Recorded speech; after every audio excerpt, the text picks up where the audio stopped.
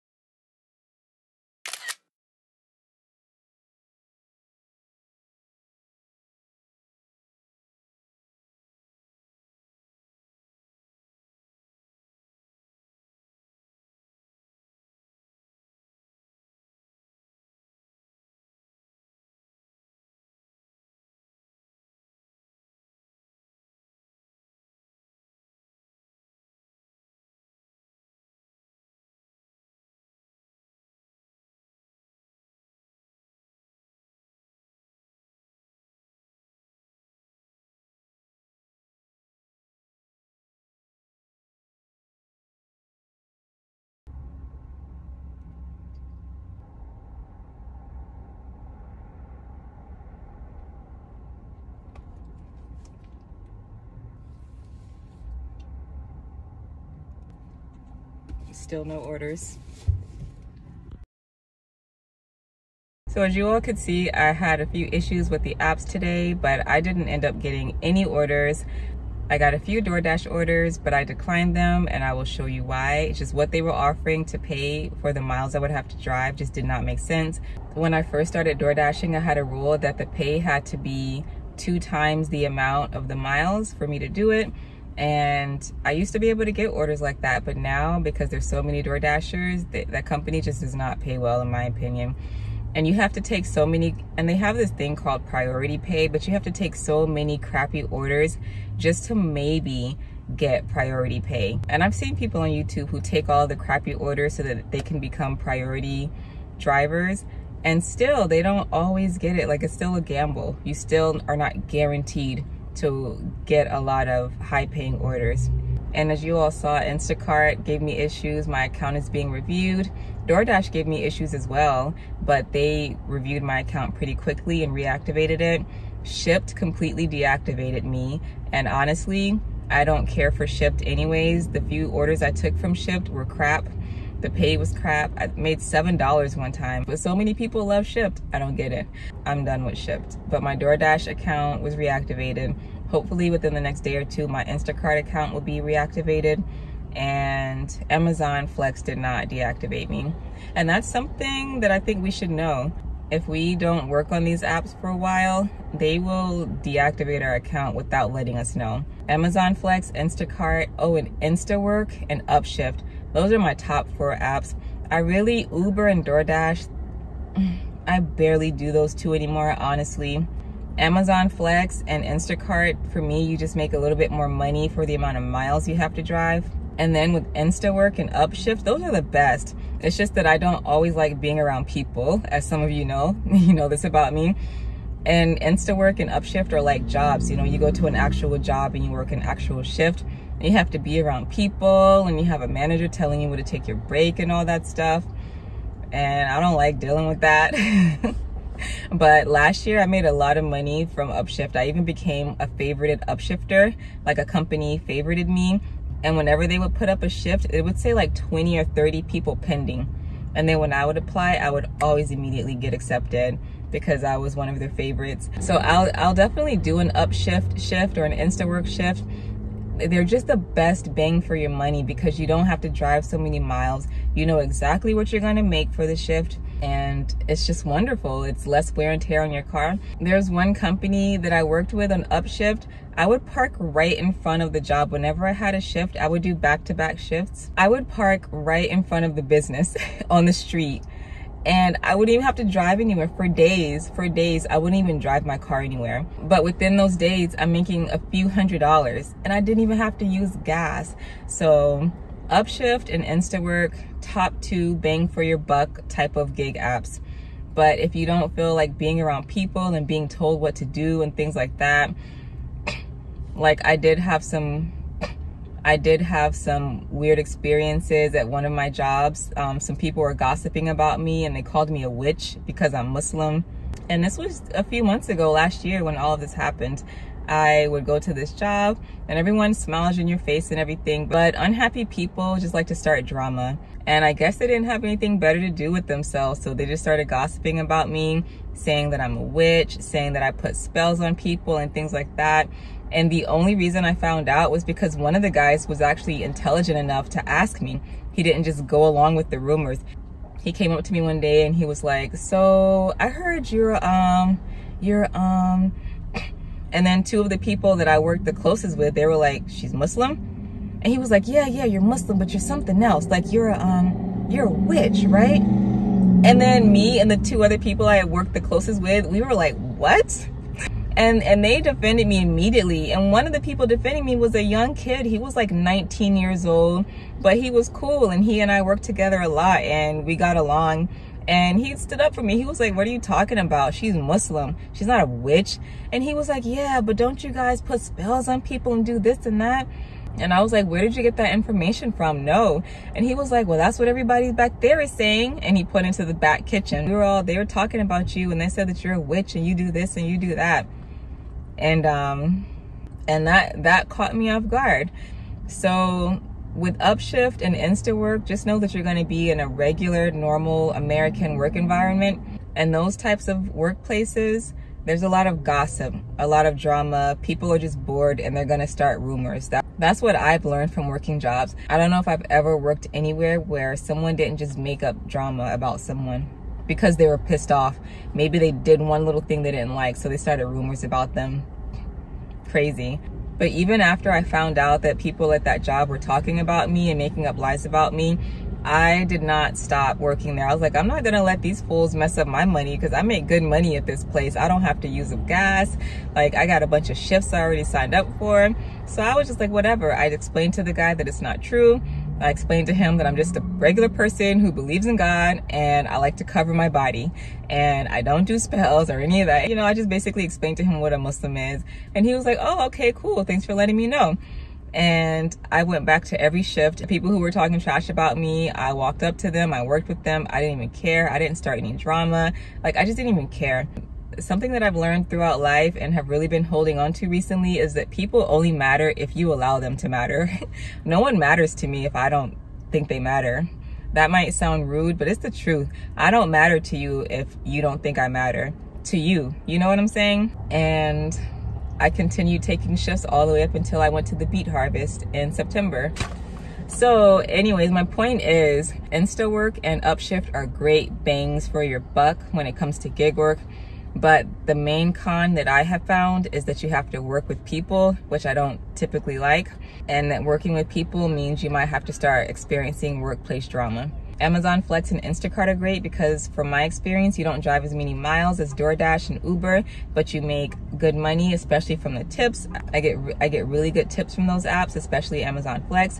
And the main con is that you drive a little bit more than you do with InstaWork and Upshift. But the main pro is that you don't have to be around people. So right now, in this current moment in my life, I'm not really in the mood to be around a lot of people in that type of work environment. So I'm really just gonna stick to Instacart and Amazon Flex for now because I just get to work by myself. I don't have to talk to people and I like that. After everything I said yesterday about me not doing any upshift or Instawork shifts because I don't feel like being around people, I just signed up for one.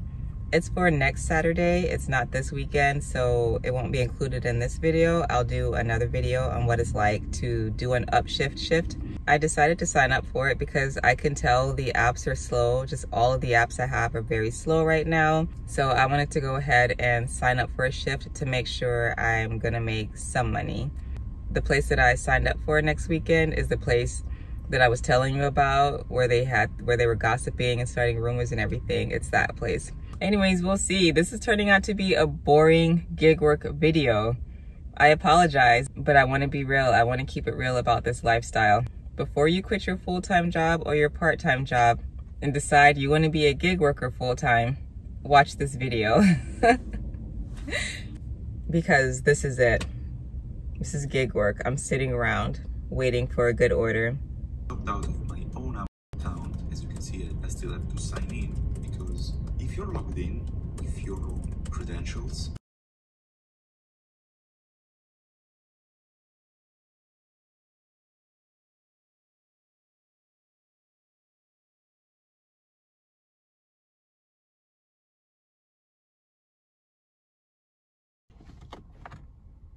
Got the food.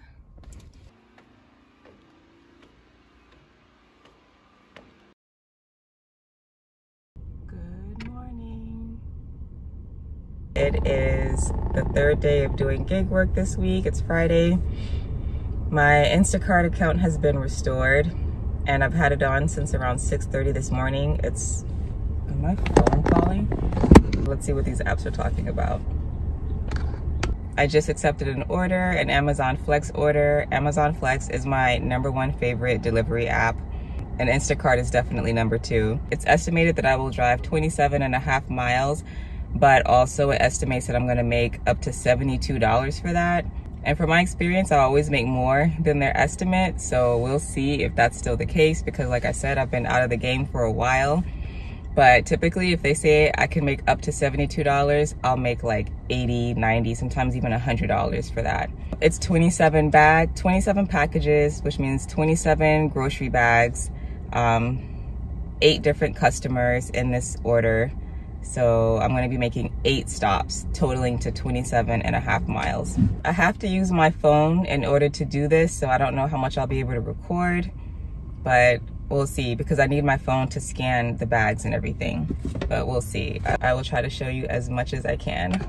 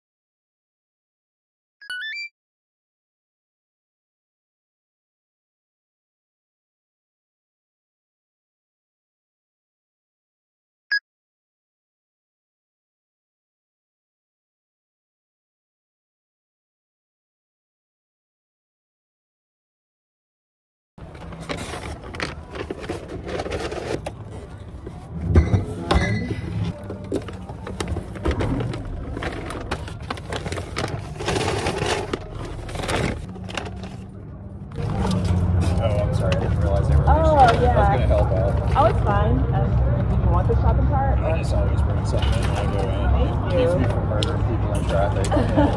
Do something nice. Thank you. Have a great day. Thank you.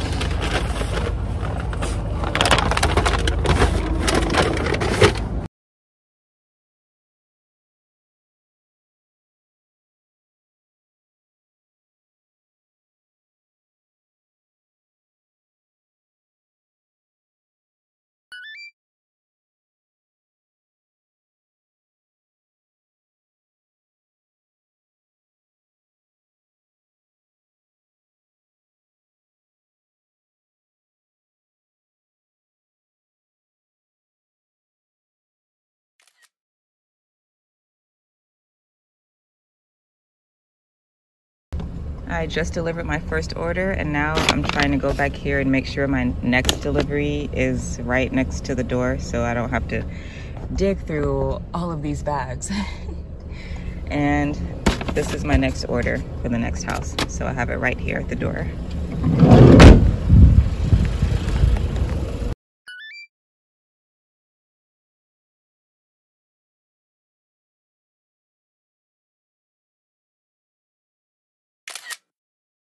So from looking at the app, I know that this is my next delivery, the order that says mind. They have 3 bags, so I'm gonna make sure that's their 3 orders, and I'm ready.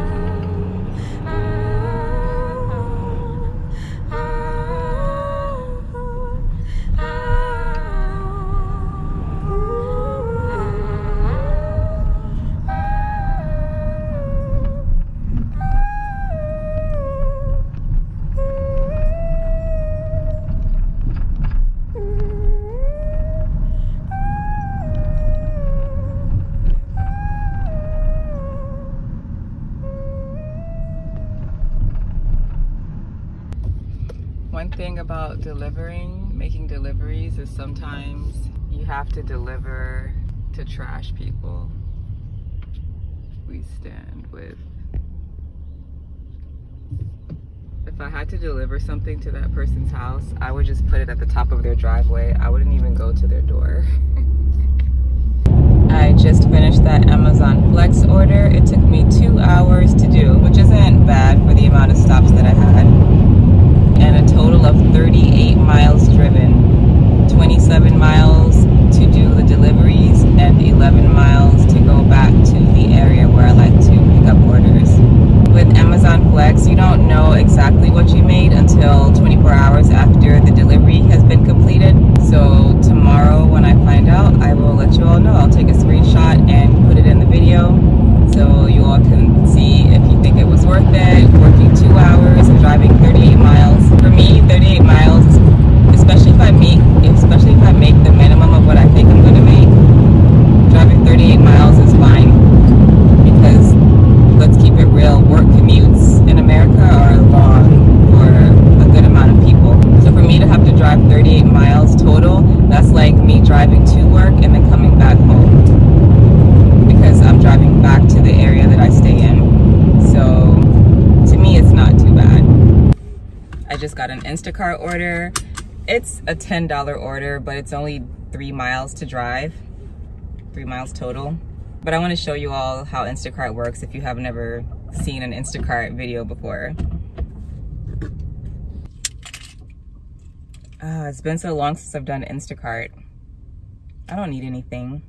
Oh, with Instacart, do you need a debit card? I don't remember. I think with Instacart, you need a debit card. I do not remember. This is what happens when you sign up for so many apps. I have a Shipt card. This was my Shipt debit card.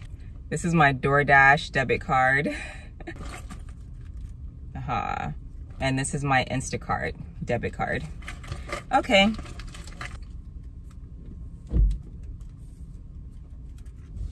I put it on this so I don't lose it because I've lost my Instacart card once before. Don't want to do that again. All right, let's go.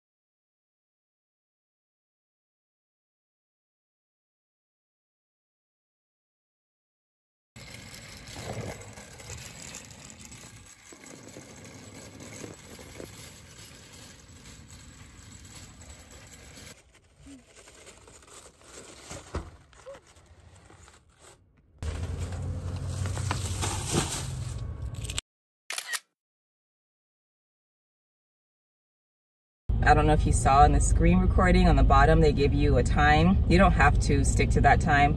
It's just the time frame they would like for you to shop within. But once you get used to shopping and everything, you can shop so fast, especially when you have your handful of stores that you stick to. You just start to learn where everything is. You can do it so fast. I definitely could have done that whole thing in 5 to 8 minutes. I have to carry a case of water to the 5th floor. Luckily there's an elevator, but I don't have my dolly, so this is gonna be fun. Please take my advice if you're gonna do this type of gig work full time. Get a dolly. But this is gonna be my workout for the day. This is my exercise. I'm not going to the gym today. I'm gonna carry this case to this person's, I'm gonna carry this case of water to this person's apartment.